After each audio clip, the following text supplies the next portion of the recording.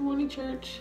I just thought I would share a little something. What's really made me thinking and what my heart is going out to mostly right now are the teenagers. Is this type of time in their lives that they really like to be with their friends, and they're missing all that right now. We're home, we're with your family, they might not like that so much. Parents are loving it, but kids are really missing their friends. And I just thought that I would share a little something for the teens, because I know it's discouraging, especially teens that are graduating, the uncertainty of what's going to happen.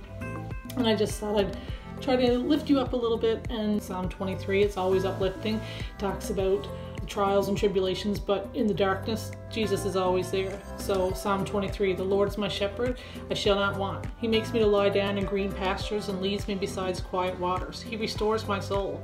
He guides me in the paths of righteousness for his name's sake. Even though I walk through the valley of the shadow of death, I will fear no evil, for you are with me, and your rod and your staff, they comfort me.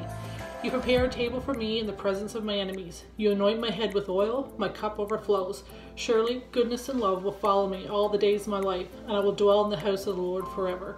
So just remember, this might feel that it's going on forever. I feel that way. I'm going a little shack-wacky, but there is an end, and through all of it, our lining, our ray of hope is Jesus.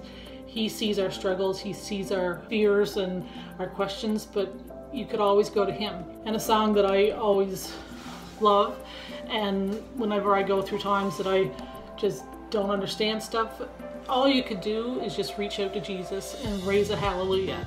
So the song Raise a Hallelujah by Bethel Music is a wonderful song to listen to let it minister to your heart and your soul. The chorus says, I'm going to sing in the middle of the storm.